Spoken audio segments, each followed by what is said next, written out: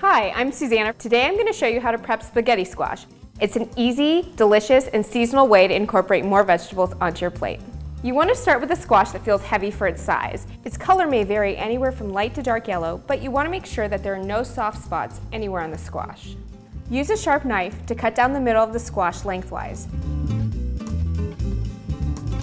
Then scoop out the seeds with a spoon. I like to save the seeds, clean them, and then pan roast them with just a little bit of butter and salt for a delicious and quick snack. Place the squash face down and roast it in an oven that's been preheated to about 375 degrees for an hour.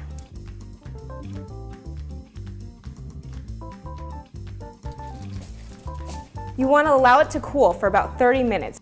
Now that the spaghetti squash has cooled, we can get to the really fun part. Flip over the squash, and as you can see, the spaghetti squash has a natural tendency to just make these beautiful spaghetti-like strands. You can use your fork to sort of pull away from the sides. Once you've loosened up all the sides, you can just pull from the bottom to release all of that good stuff. Look at that. At this point, you could just eat it as it is, but I like to step it up with a little bit of salt, pepper, olive oil, and Parmesan cheese.